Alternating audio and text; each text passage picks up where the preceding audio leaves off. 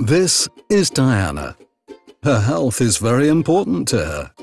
That's why she regularly sees her physician, Dr. Sanos, for a checkup. To examine Diana's state of health, Dr. Sanos mainly relies on in vitro diagnostics.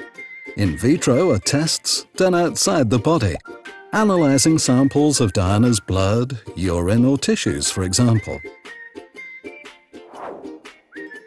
Most tests are conducted in a laboratory.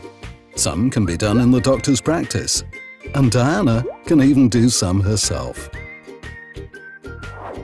Did you know that in vitro test results influence around 70% of clinical decisions, while these tests only account for 2% of total healthcare costs?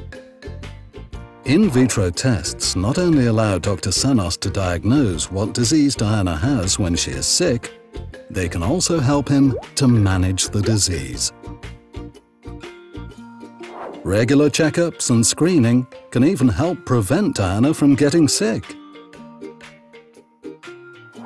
In this way, in vitro tests optimize the entire healthcare value chain.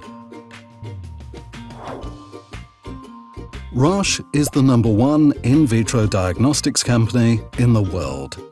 We believe that all good treatments depend on timely, fast, and precise diagnosis. Our goal is to make our analyzers even faster and more reliable for doctors, laboratories, and patients like Diana.